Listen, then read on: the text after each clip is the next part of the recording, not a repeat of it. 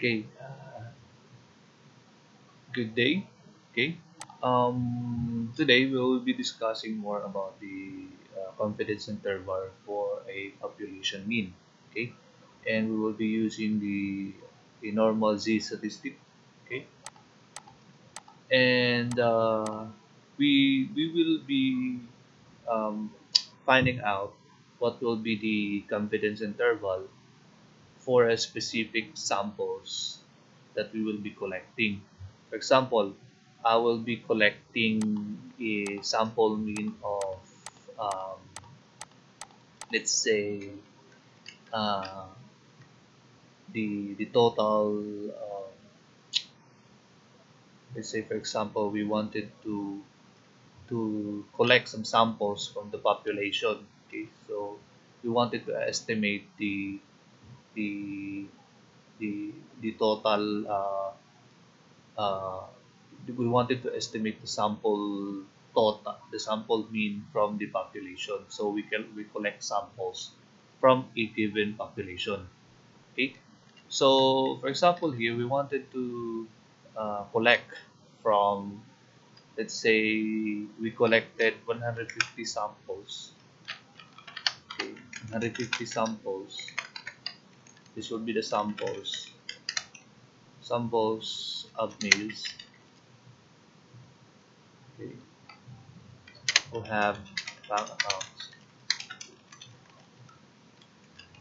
And you found out that the sample mean for for a specific this 150 samples, their bank accounts has a sample mean of 10,000 pesos, right?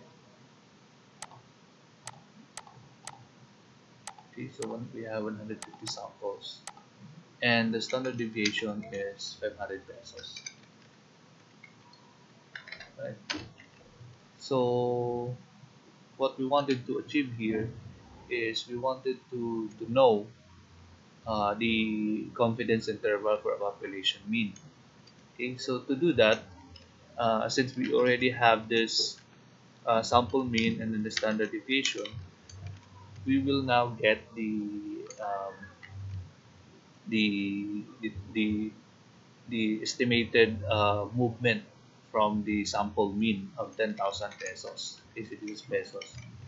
Okay, so to do that, um, we will be computing for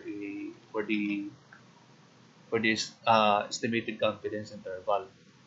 Okay, so we will be also including here the 1.96, which is this is a 95%. Okay, this is a 95% um, confidence. Okay, and also if it is more than 30 samples, then it is also, we will assume here that the um, distribution is normal. Okay, normal Z statistic. Okay, if it's more than 30 samples, since we have 150 samples, um, it is more than 30, so we will assume here that the there will be there is a normal C statistic. Okay, so this is a 95% confidence, and the Z value for that is 1.96. Okay, right.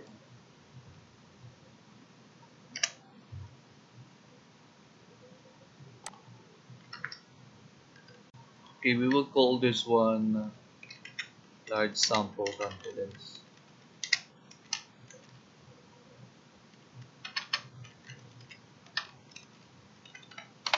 and it's equal to 1.96.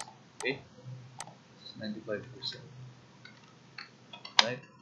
So we will highlight all of these important factors. Okay, so now we will compute for the deviation for the samples. Okay, I also have forgot to mention that this is standard deviation is not a sample standard deviation. Okay, it's also been given already. Okay. So from this data, okay, from this data with standard deviation, we will get um, the the confidence interval from the sample mean. Okay, so to do that, okay, confidence interval. We will name this one as confidence interval. Okay, so to do that, is it equals to um, first the 1.96, okay, and then we multiply we multiply it by the the total, and the samples will be the standard deviation will be divided with the um, this one will be divided with the square root of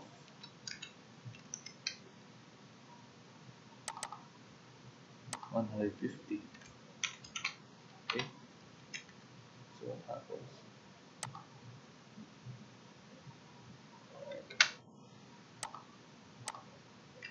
So we forgot to put some multiplication here. So our confidence interval the um, for the mean of 150.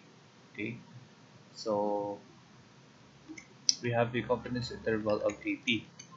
Okay, so now if we compute this one with the 10,000, we only have um, just have to add this one here. Just to add this one, okay, or we lessen this one, okay, or and then we add also this one, okay. It's the deviation from the sample mean is from and 2, so it's from 9,119 pesos to 10,080 pesos. So that's um, the confidence interval from the sample mean that we have. Okay, and I hope you learned it. I hope you learned something here. Okay, so what we did is we get the confidence interval using this one as the large sample confidence 95%, and converted it into a C value of 1.96. Okay, so and then E6 is 150. Okay, and over the I mean the E6 is the standard deviation over the square root of the total samples. Okay, so we get 80 pesos. And that 80 pesos, to get the confidence interval, you lessen 80 pesos by 10,000, and then also the other one is you add the 80 pesos. Okay, so it's the confidence interval is from 9,919 pesos to 10,080 pesos. Okay, thank you.